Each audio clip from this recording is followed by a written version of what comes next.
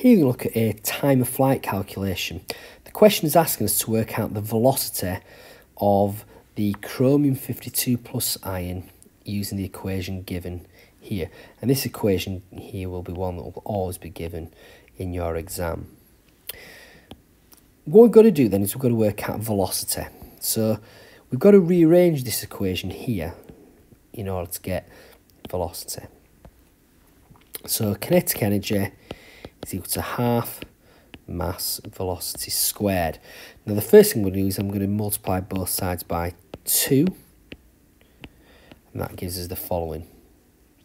I'm now going to divide both sides by m,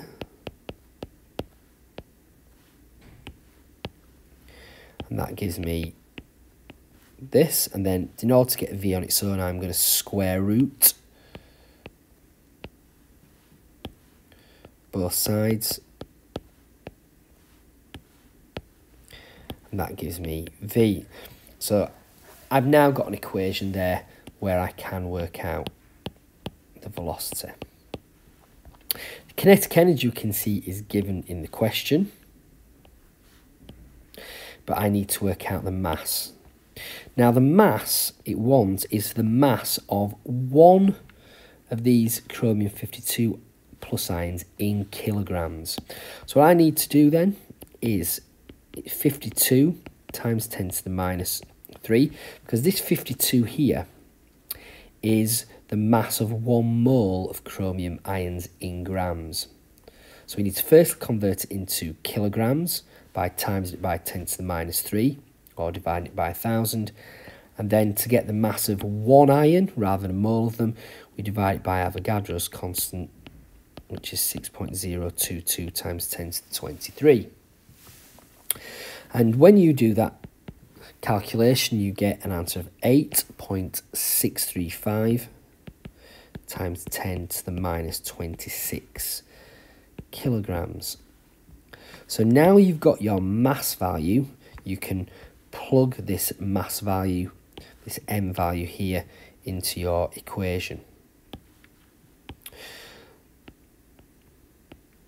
So what we have then is 2 times the kinetic energy, which we'll just check is 1.269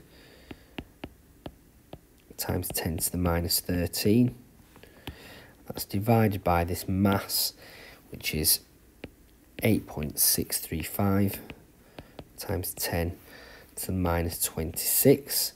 When you plug that into your calculator, you should get an answer of 1714410, and that's in meters per second, which is, when we put it in standard form, 1.71 times 10 to the 6 meters per second, and that's how you'd work out the velocity. Now, it's important you can do this because you might be asked in a question to work out either a time or a distance. Now, because velocity is distance over time, once you've worked out this velocity value, if the question gives you distance, then you can work out time times distance over velocity.